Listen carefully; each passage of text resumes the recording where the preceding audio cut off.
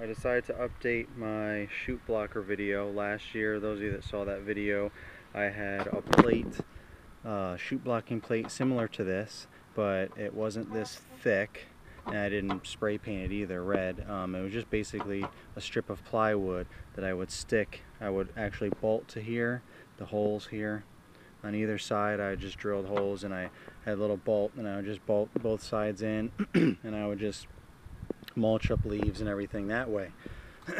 Well, I just wanted to one-up it, and I've been kind of thinking about this ever since then, and I wanted to create my own chute blocker, you know, that attaches over here, and you can, you know, twist it open. I didn't want to spend $400 or whatever to buy one, so just like Johnny Moe in his recent video, I actually picked up an extra tip from that video, but I made this, you know, I got the thickest piece of plywood you could get. I spray painted it red so it just looks a little less eye catching, and I just had it like that, but I wasn't sure what to do to get to open and close. So for the longest time I didn't even use it. In the spring I tried it, just didn't work out, my ideas. So until, you know, I actually bought a bunch of different components and things, and I tried to build a chute blocker thing here, and it just didn't work out well.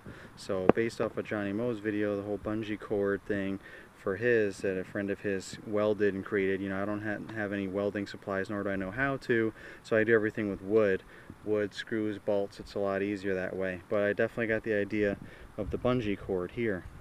So I just drilled a hole there and got a, you know, one of the cheap bungees, you know, you get at a dollar store or wherever, and you just attach it to wherever you can. In this case, there's already a hole here in the frame, so I just hook it there. So whenever I want to flip it down, I just unhook it, give it a little flip, and then I can just hook it back up. I can just hook it back up here, and now it stays down. When I'm ready, I unhook it, give another flip up, and there it is. And then I hook it back here. So it does the trick. You know, it's not as easy one-handed to do. When you're on the go, you kind of have to stop for a second and then do it, but it's still a one-handed operation. It's just hard to be steering and doing that at the same time versus a regular chute blocker. You can do it a little bit easier. But I did use the brackets that were already here that holds